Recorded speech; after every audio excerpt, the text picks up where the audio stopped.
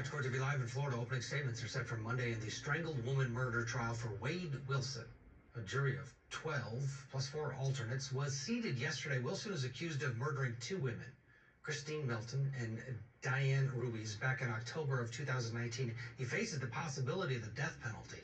The judge granted the defense permission to allow Wilson to use makeup to cover several tattoos on his face and neck. Yeah, several is a good way to say it there during the 3-day of jury selection, but he didn't do it.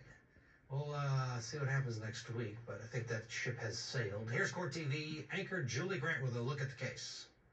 43-year-old Diane Ruiz and 35-year-old Christine Melton were both strangled to death in 2019. Investigators say Wade Wilson murdered both women.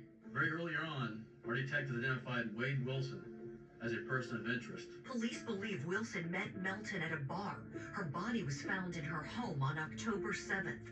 Wilson allegedly killed her and drove to meet his then-girlfriend in Melton's car. The couple got into a fight, and he allegedly dragged and punched her in the face. Also on October 7th, Ruiz went missing while walking to her job. The next day, Wilson was arrested for the battery of his girlfriend. Days later, Ruiz's body was found in a field. Wilson was quickly identified as a person of interest. He was indicted by a grand jury on November 19th, 2019. He was charged with first-degree murder. He has pleaded not guilty. I did not commit these murders, and I'm innocent. Wilson allegedly confessed to the murders multiple times, but he denies any involvement when he did a jailhouse interview with Fort Myers news station WBBH.